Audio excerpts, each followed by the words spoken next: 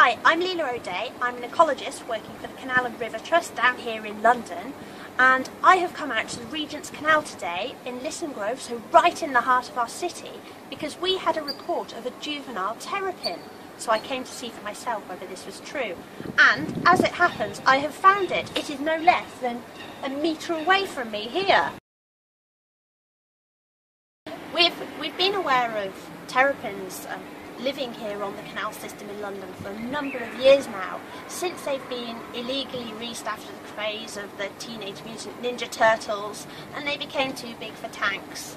But we have never heard or seen a juvenile terrapin before, so we don't know whether it's appeared here as a consequence of successful breeding and has been hatched on the canal, or whether again someone has put it here.